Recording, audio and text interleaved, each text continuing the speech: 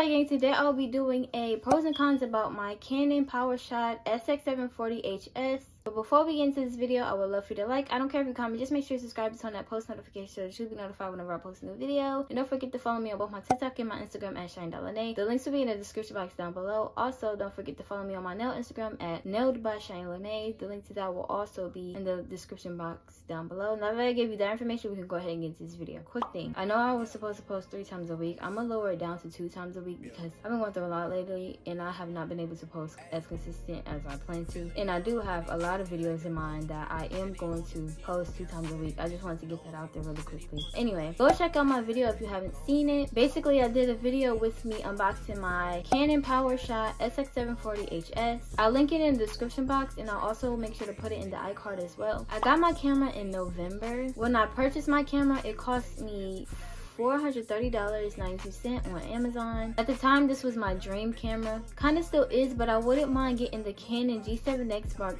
II because I'm not gonna lie, I wanted that at first. Like when I first started looking into cameras, that's the first camera that I really wanted. But I felt like the Canon Powershot Sx740 HS had more features. Don't get me wrong, there's nothing wrong with this particular camera. There's honestly a lot of things that has pros and cons, but that doesn't make something a bad quality product or item. Like I said, there's always good and bad to something, but I truly believe that it's based on personal preferences. During Vlogmas, I was using it. I believe I slowed down the usage of me using my camera around the time when I bought my iPhone 13, but I completely stopped using it near the end of December. Based off the fact that I didn't use my camera as much, I don't think I'll have a lot of pros and cons, just to throw that out there. Also, I forgot to mention that my camera does come with an app, which I'll link in the description box down below as well.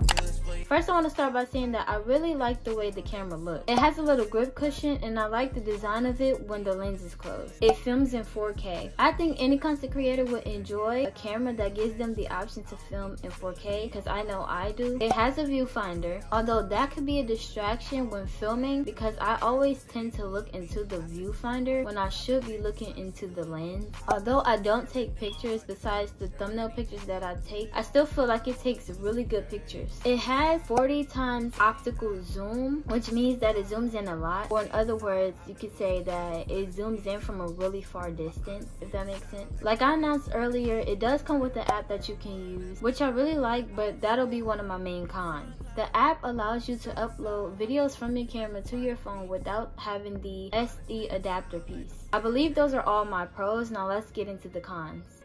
The Canon app itself is like my biggest con. The app is overall good, but it just uploads the videos from your camera to your phone so slow. That's like the only problem that I have with the app. Don't get me wrong, I do like the quality of the camera. I just feel like it could be better. This is just my personal opinion based off of my personal experience with my camera. There's absolutely nothing wrong with the quality of the camera. In fact, you can adjust your filming settings to your liking for a better quality, such as your filters, your brightness, and etc. The reason I say that is because the quality isn't as clear as I would expect it to be. When filming in 4K, I will expect it to be genuinely clear, although to me it isn't really that clear, or in other words, it doesn't give me that 4K quality feel. Another con that I have is that when filming in 4K, it could possibly take up a lot of space on your phone, which can cause you to film in lower quality and can also prevent you from uploading your videos from your camera to your phone. I guess it just depends on how much storage you have, but I think those are my only cons. Overall, I genuinely adore my camera. Also, if you're watching this video because you're considering to buy the Canon Powershot Sx740 HS,